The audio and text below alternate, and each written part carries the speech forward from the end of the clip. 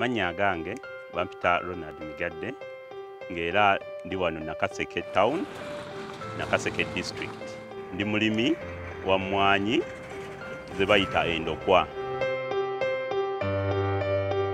Natandika okukola endokwa zino myaka tegirimu 5.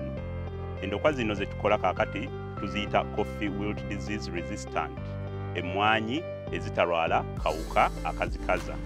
Emmwanyi zino bazibreedinga oba bazikolera okuva ekituuza Nakoli National Coffee Research Institute ettabi erya Narrow wemala okukola emmwanyi zino ozibreedinga oba okuzisunsula ezitafa kawuka, kati netuyita sobola okuzikubisaamu.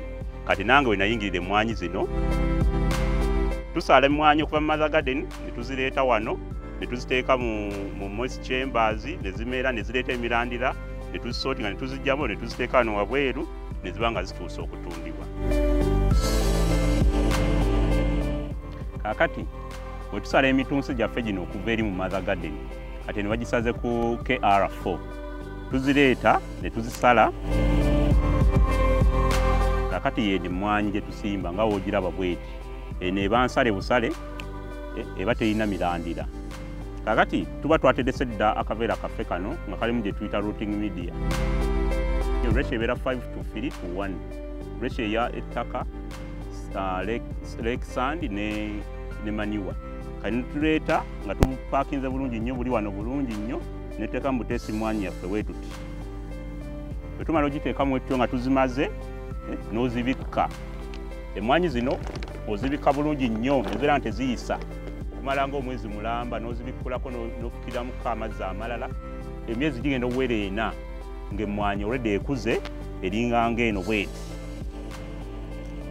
Bayi emyezi 4 kino kibeera tuba tukisituddemu nga kiri wano, tuteekamu obuuma ne tukisitulamu so that zikula nga ziwaabulwa. Kati emmwanyi eno weeba ekuze bweti nga tugijjeemu tuzireeta wano ku hardening, wano gye bayita hardening chamber. Bwe zibeera hardened tutegeeza ziyitamu omusana ne guzigumya ebikoola bino, era emmwanyi wagenda oyitawo weeks 3 ku mwezi ng'emmwanyi eno eri hardened eri ready okugenda mu nnimiro. Era n'emmwanyi tugitunda siringi 1,500 buli ndokwa bweti. Ebbeeyi yo UCDA ye yatusetingira ebbeeyi eno kubanga UCDA yasinga otwala emmwanyi zino era azaagala nnyo saawa zino.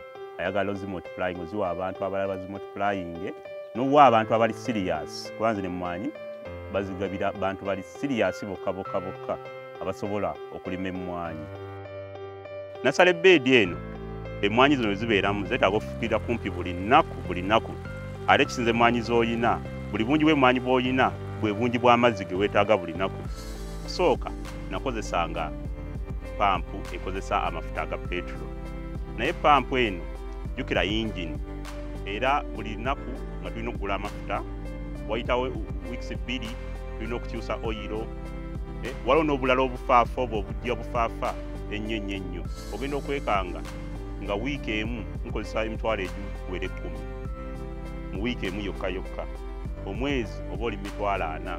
Kwe kusalawo okufuna solution ey'enkomeredde nga yalina kubeera ya solar pumping.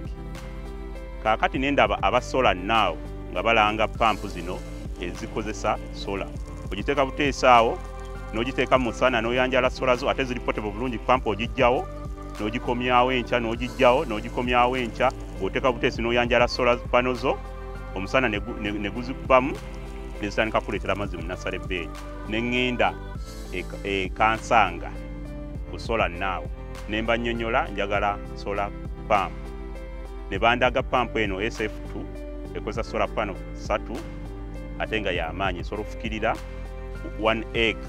Osobola ogisasula cash ne bagikuweerawo n'ogenda bugenzi, oba osobola okusasula ekibanja mpola.